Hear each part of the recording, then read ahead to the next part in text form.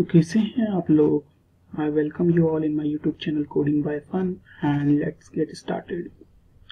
So today's question, we have to find the count of the triplets. So what are these triplets? So let's see the definition. The task is to count all the triplets such that the sum of two elements equals to the third element. So let's see the example first.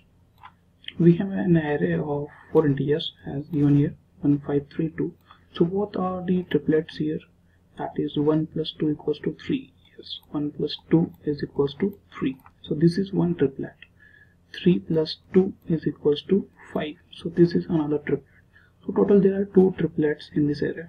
So output is 2. So let's see the concept and then we will implement the code part, right?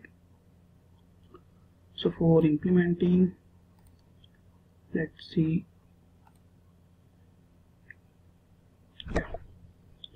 So let's say we have an example. We have an array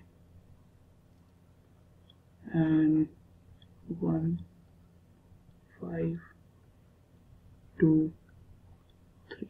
Right. So this is the array initially given, and as we already seen, the number of triplets are 2.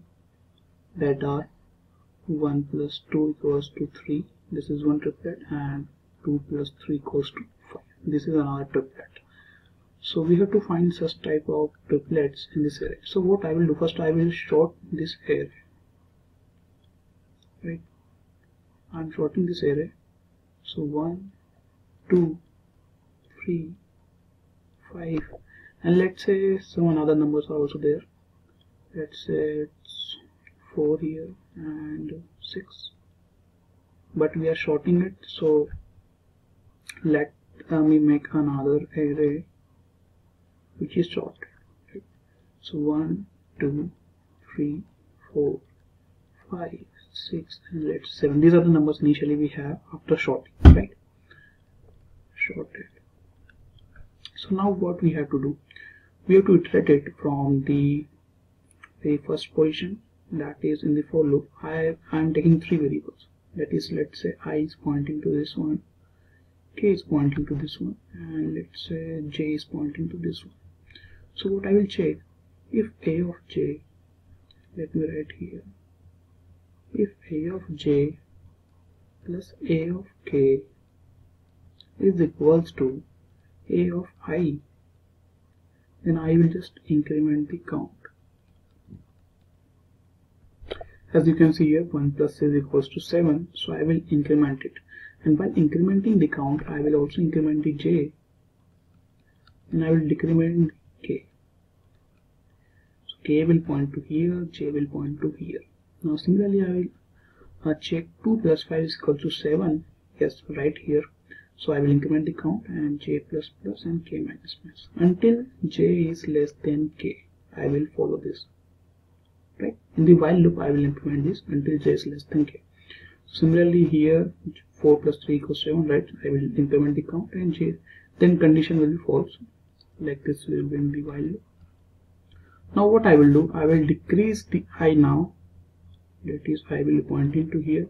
J will again come to 0, and k will again point to I minus 1. And similarly, I follow the same until I comes here. Right, same procedure, and at the end we will return the count. So this was the concept, and let's do the coding part now. So what we have to take initially input, let's see in the input part, we have to take an n as an input.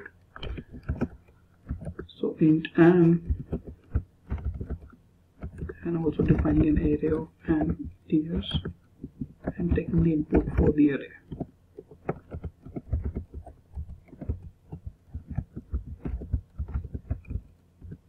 Right. Now again, first of all, let's sort the array first. Now then make a for loop for iterating. I equals to 0, but I will start from the end, right? So I is equals to n minus 1, I is greater than equals to 1, I is greater than equals to, no, I is greater than equal, not equals to, I is greater than 1, I plus plus.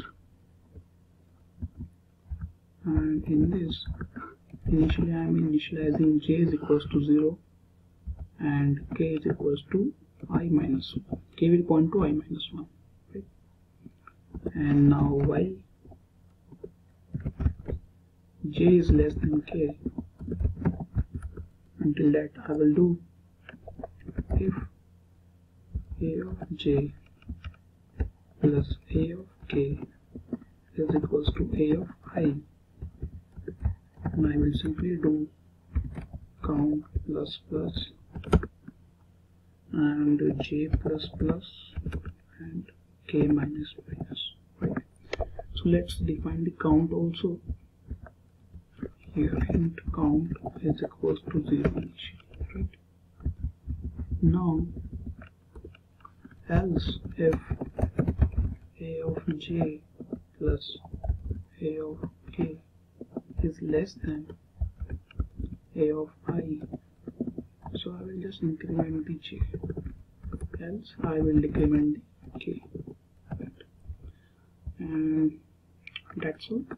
So I will check if count is there, then we will simply see out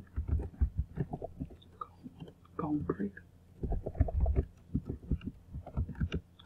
Else we will see out, as they have already given, if there is no any triplet, then you have to print minus 1.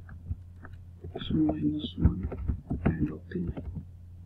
I think we have completed, so let's compile it to check the errors or session expert. Let me refresh. Now I have refreshed and we have done one mistake, right? So it's I minus minus, because we are accessing the array from the back side, so it will be I minus minus. And now let's compile it. So yes, we are getting the same output as 2 minus 1 here. So let's submit it to check for the further test cases we are passing or not.